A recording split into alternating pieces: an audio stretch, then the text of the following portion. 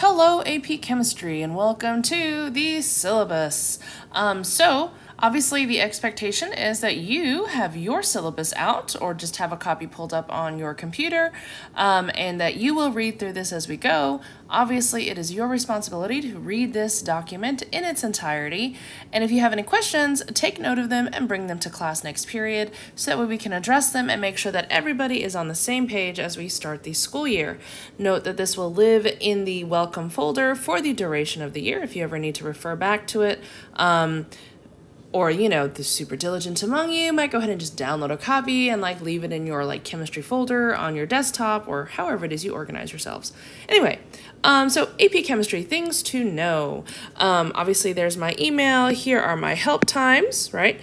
Those are important to know. So that way if you have help, you can come by and get some, right? One of the things to take note of, right, is that AP Chemistry is obviously introductory college level chemistry. So what that means is that even for those of you that found that sophomore chem was so easy and you never had any questions and you were just fine, right? That's great. And it's quite possible that AP will be the same experience for you. You will just do the work you're supposed to do and you will get it and it will be fine, right? There's a strong possibility that some of you are going to be like, oh, this is actually harder. And it's important that you get those questions answered promptly so that way they don't snowball into bigger issues, right? Because obviously chemistry is cumulative, which I've said a few times before. All right, course materials as listed here, and this is what I talked about during our meeting before the summer, right? Obviously, I hope everybody has a book already, right? Everybody has a calculator already. Binder, I cannot recommend enough that a binder is going to be helpful because obviously, chemistry is cumulative, right? And everything that you store up over the course of the school year is what you're going to use at the end of the school year to review for the AP Chem exam, right? So the better organized that is, the better off you'll be. I do recommend 9+ dividers because what will happen is in the ideal scenario, you organize your binder by chapters or by units actually, right? And then each unit, right, will have the same, repeating set of work, right? Just like it was last year, right? But just that will help you keep organized in terms of studying later, right? This spiral notebook is useful just to do your web assigned homeworks, right? That is the same thing you use for your summer homework. That's what we use for our homeworks all year. And having an easy place to keep your work for that organized is just nice to have, right? But that's totally up to you. If you want to do it on loose leaf paper and shove it into your binder, that's cool too.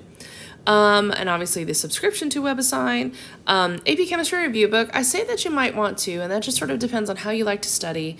And for some of you guys, it'll be like an evolving of how you study during the course of the school year to find the thing that's going to work for you, okay? The only reason a person might want two is that you might want one for the beginning of the school year that is going to be organized by chapters, right? Organized by our chapters.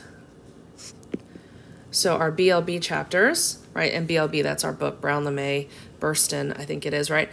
So one that's organized by our BLB chapters, right? And then at some point when we get to our AP review, you would prefer one organized by our CB units, okay? Just like last year, you will need some closed-toed shoes for every lab. So if you want to leave some in your locker, that's great. Just make sure you plan ahead. If you don't have closed-toed shoes, that is considered a safety infraction. I will provide safety goggles, apron, and gloves on an as-needed basis. Goggles always, the rest of them as needed. All right, why study AP Chemistry? I feel like the reasons are obvious because it's amazing, it's awesome, it's fascinating, all the life things you should know, and some other reasons also, right?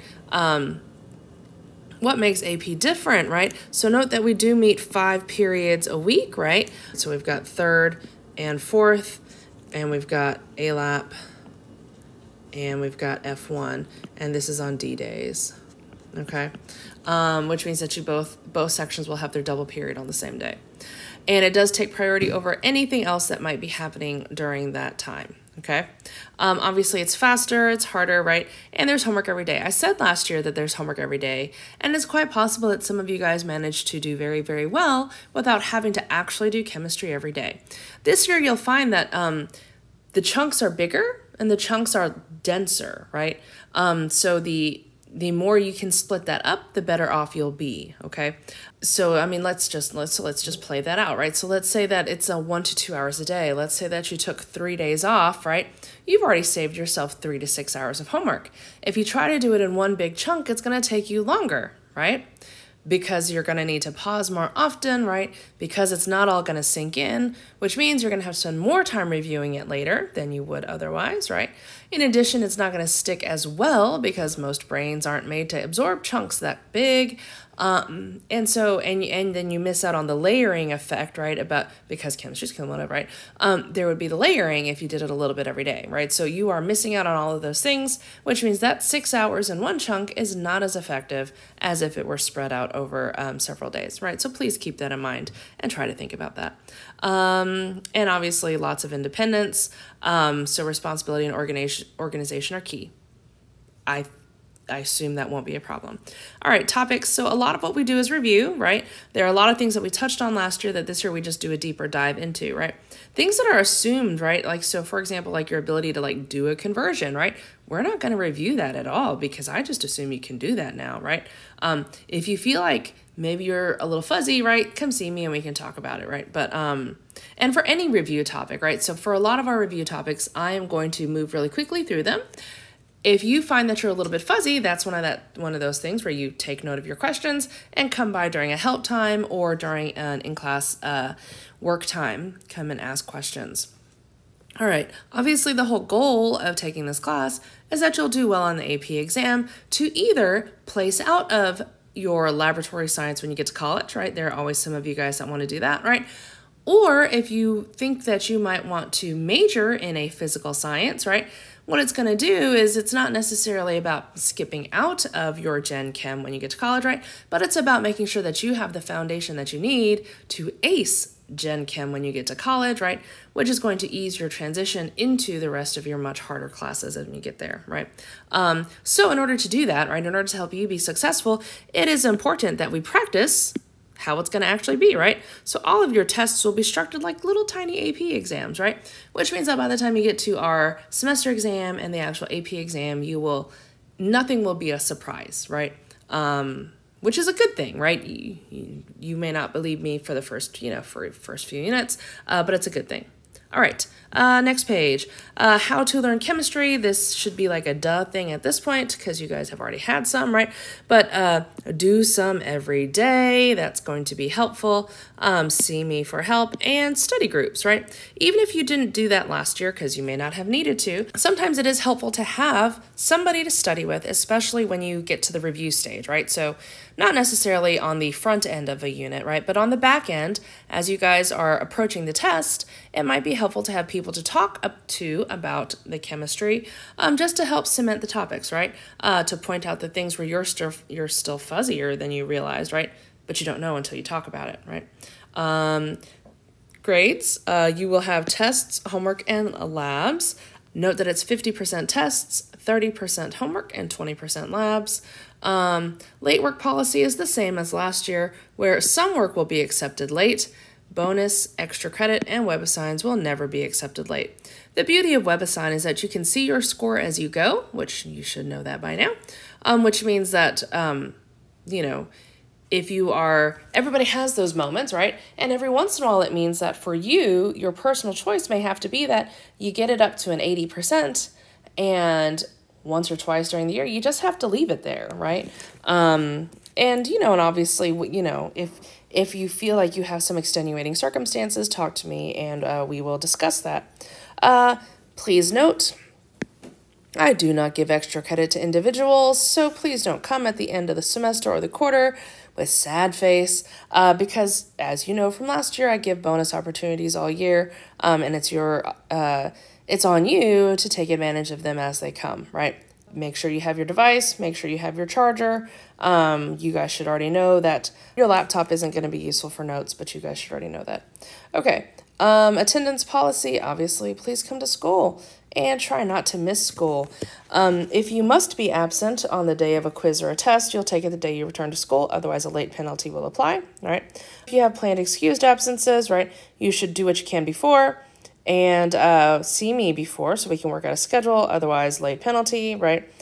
If you are ill, see me the moment you return so we can make out a schedule. If you're absent on the day of a lab, you just won't get a grade for that lab, but you're still responsible for that material, right? So I strongly recommend you get notes from at least 2 other people so that way you get at least 2 perspectives, right? Because the problem with the lab is that unless you're sure that somebody's notes are of excellent quality, you might be missing stuff, okay? And then see me for questions, right? Honorable expectations, right? These are things that would constitute an honor code violation. So tests are obviously independent, always, no exceptions. WebAssign assignments are also independent, no exceptions, right? WebAssigns are like our first layer, right? You've read it, you've watched the lectures, and WebAssigns are where you practice, right? Your first practice. WebAssign is a low-stakes opportunity for you to master the basic skills before you move on to the more advanced work where you are allowed to work in a small group because you have to have skills to bring to the group work, right? Does that make sense? I hope so. Multiple choice practice assessments, which are online. We'll talk more about that later, but basically those are bonus assignments that I give you guys on Schoology that you may complete with a singular partner, right? If you would like, as with all things in chemistry, each person should contribute to each question, and every person should have a record of the work for each question. You can use books, notes, and Schoology. You may not search the internet. And if I suspect violations, I'll just get rid of those assessments, right? Which would be unfortunate because they're bonus. EP packets, which are basically sets of free responses for each unit. You may work in small groups. Again, each member should contribute to each question, and every member should have a record of their work, right? You can use books, notes, and Schoology. You may not search the internet, right? If I suspect violations, it will become an independent thing, right? Note that here, for those free response packets, right, that's our lead up to the test, okay? So what that means is that if you bring me an EP, right, which is graded, right? If you bring me that and you do very well on that, that should translate into doing very well on the test, right? I mean, there's the rare exception, right? Or you're just having a bad day on test day, whatever, right? Or you've had like a bad night, right? Everybody has that one rare exception. But if it becomes a trend that you are turning in an excellent EP and you have terrible test scores, we're going to have a discussion about whether or not your EPs are reflecting your actual work, or perhaps it's an honor code violation, right?